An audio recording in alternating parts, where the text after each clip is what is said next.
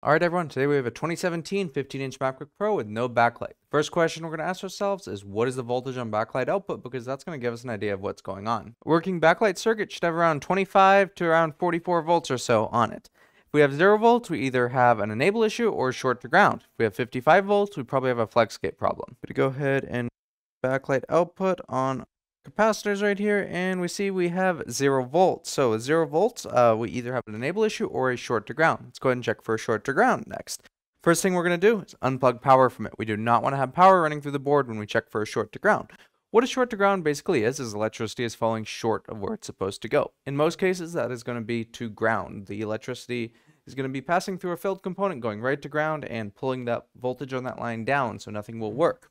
We're going to put our multimeter in tone mode or continuity mode, and we're going to check for a short to ground.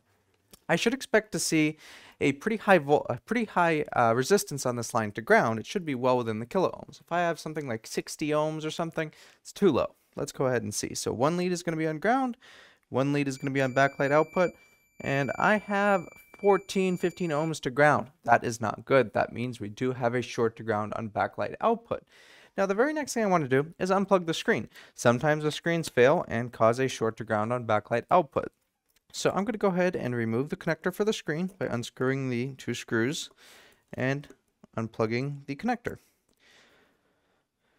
And if our short to ground is gone, we know we have a bad screen. The fuses usually don't blow on this model because the backlight driver is pretty good at sensing if there's a short to ground and putting a stop to blowing the fuse. And with the screen unplugged, we still have 15 ohms to ground, so we definitely have a board level fault at this point. Let's go ahead and get this board out and have a look. We have our motherboard out. Let's go ahead and put it on the microscope, see if there's any visual signs of damage or on the backlight circuit. Alright, so our backlight circuit on this board, we're going to have some capacitors. These are our main smoothing capacitors. I'll go ahead and pop up a schematic right here. Just to give you guys a reference here. These guys are usually the culprit whenever we see shorts to ground. It's usually one of these capacitors that ends up failing and causing the issue. Alright, these here are all the capacitors in question. C8460, 8463, 8469, all of these in the group. These are basically just our main smoothing capacitors. We have one set on one side of the board, and we have another set on the other side of the board. And like I said, usually when we have a short to ground on PPV out SO LCD backlight, it's usually on one of these guys right here.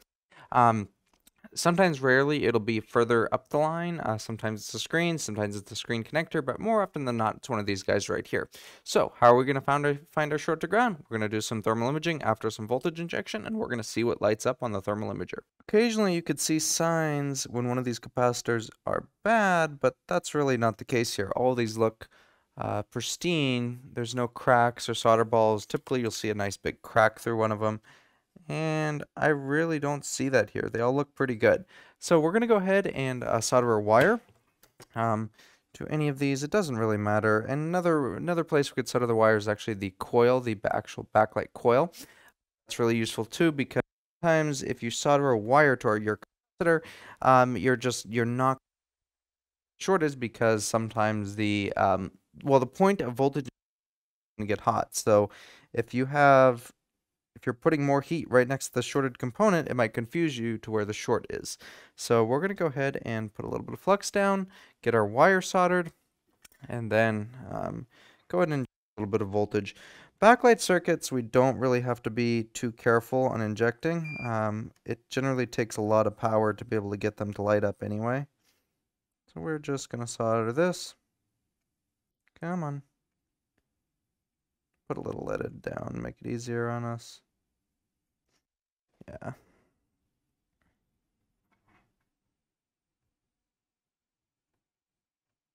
Nice up there.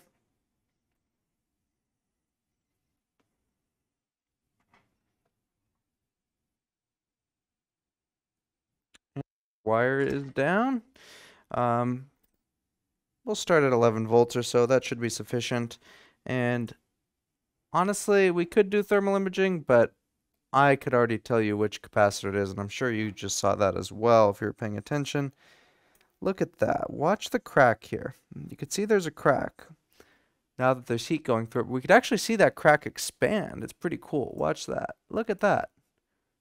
Isn't that cool? Isn't that amazing to see? Look at that crack. It expands and it'll keep expanding until we remove it. That's pretty darn cool if you ask me. Anyway, that's where our problem is. Let's go ahead and get this off the board and let's replace it.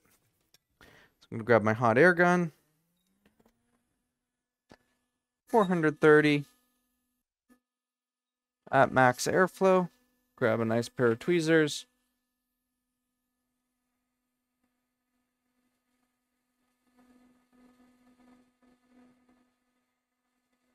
And our wire just came off. That's fine. We don't need it anymore. That capacitor is off.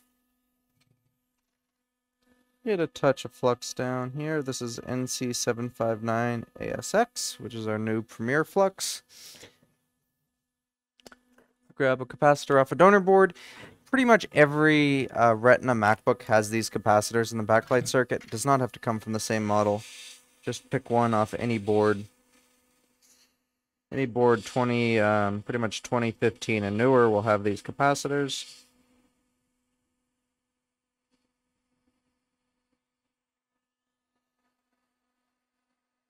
Just get that down there.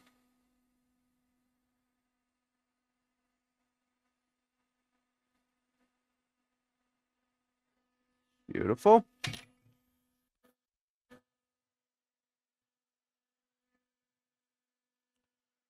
Want the board to cool off a little bit, then we'll do a little flux cleanup. Allow the board to cool off a little bit. Let's go ahead and clean up some of this flux residue. Just do one pass to get most of it. And we'll come through. There's no need to ultrasonically clean this. Not liquid damage, you only have one component, and we're using a good no clean flux, so it's pretty pointless.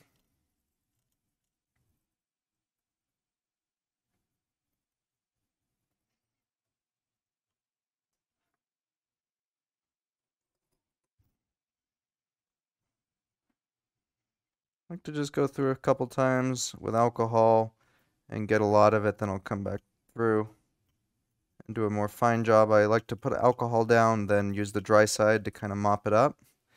But I want to get at least some of it off first. And that's looking pretty good.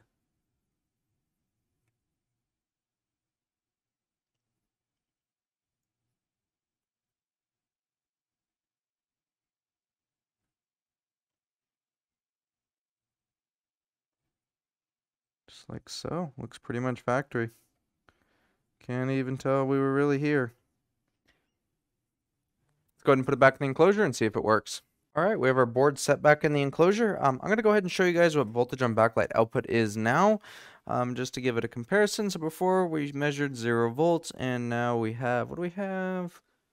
4823. That should be good. So typically this rail is dependent on load. It's very dependent on load and your brightness settings. So if you select a lower brightness, you'll typically be on the lower side. We'll see if we have touch bar controls here. Yeah, we do. So here we go. We see we have a working backlight. I'm going to hit our brightness here. That's all the way down. So we're at 48 volts. Now it's pretty dim. We could just barely see it basically. That's what I want. And let's measure again.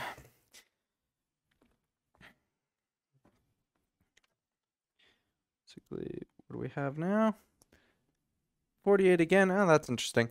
But anyway, my point is this line can vary. Typically 25 to 48 or so is good. If we have 55 volts, that means we have no load, probably flex gate, screen issue. Sometimes when we have 55 volts, if we do a PRM reset, that will resolve it very rarely. So if you have 55 volts, definitely do a PRM reset. But pretty much that's it. This is fixed. We had a short backlight output, simple capacitor replacement. Good to go. I hope this video helps you in some way if you run into something similar in your shop, or if you are an end user that has a backlight problem and went to the Apple store and they told you you need a new computer. This shows you really don't, and we can help you out. Thank you so much for watching.